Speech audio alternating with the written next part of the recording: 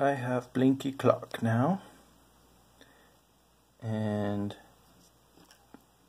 here's some NAND gates that are attached to the clock that basically turn these into count enable pins. So this is a count up. As soon as I disconnect it from ground, start counting up in binary. Right up there. There we go. And if I put that back to ground, it'll stop. And I take this, and now we're counting down in binary, obviously.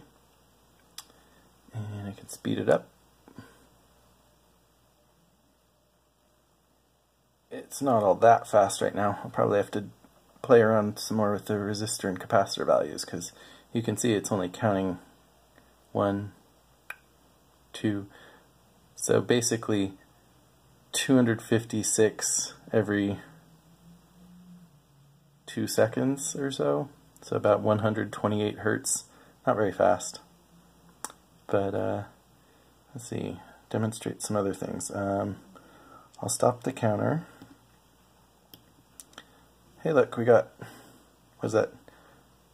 Nice alternating pattern accidentally there. So we can, right now this is outputting to the bus. I can tell RAM, well, let's turn off the output for now. Let's see what's in RAM at this location. So I don't have any indicators here to show what memory location we're looking at, but I can go up one location, down one location. You can see that there's different garbage values stored at each location. So here we got a 1 in the high bit, and then 1101 in the low order nibble. So let's go ahead, and that's what's coming out of RAM. We can read that into the data register here by bringing, let's see, load. So clock's running. I'll turn that back down just so we can comprehend things. Put the load, as soon as I pull it from ground, it actually loads.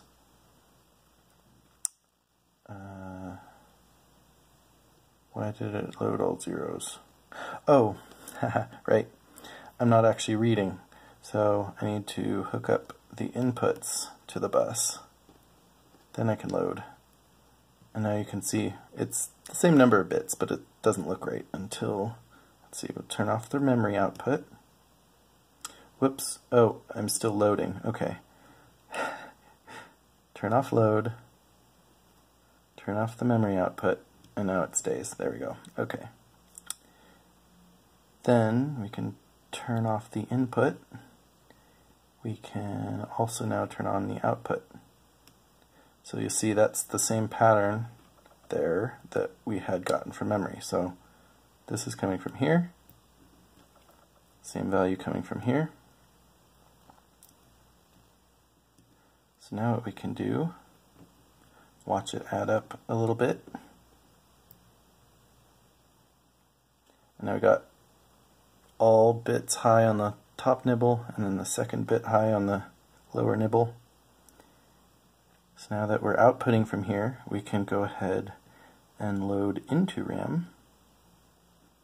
It's not going down in. I'm really anticipating my new breadboards.